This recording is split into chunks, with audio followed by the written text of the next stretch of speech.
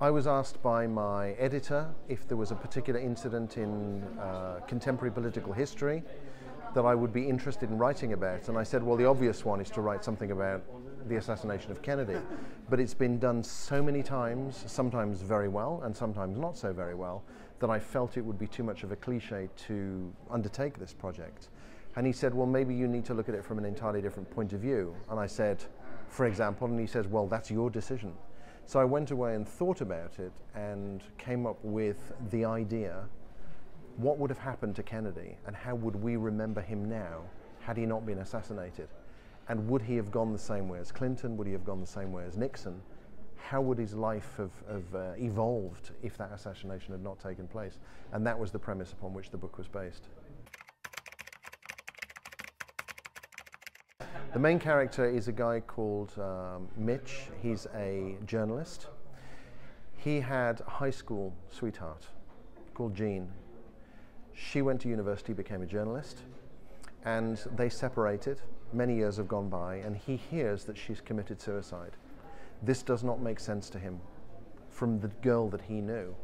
So he goes to visit her mother, and there are suspicious circumstances. He goes through her personal effects, and he finds an indication that she, as a journalist, was investigating issues to do with Kennedy's election in 1960. He becomes very intrigued, not only to look at these investigations and continue them, but also to find out the truth of whether or not his ex-lover really did commit suicide. So he is the central character. And as the book continues, we find him discovering more and more and more about Kennedy, about Kennedy's family, about the relationship with Jackie, about Jack's relationship with Bobby, the influence of the father, how Kennedy got into the White House, his relationship with Nixon. All of those things become more and more obvious as the book continues. Who shouldn't?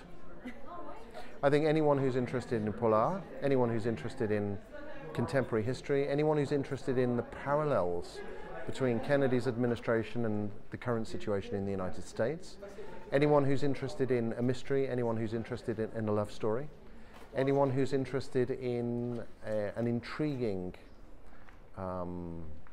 hypothetical scenario about the life of one of the most unforgettable men in 20th century American politics and history, and also really one of the most important and yet unresolved mysteries that we have ever experienced within our lifetimes. Very definitely.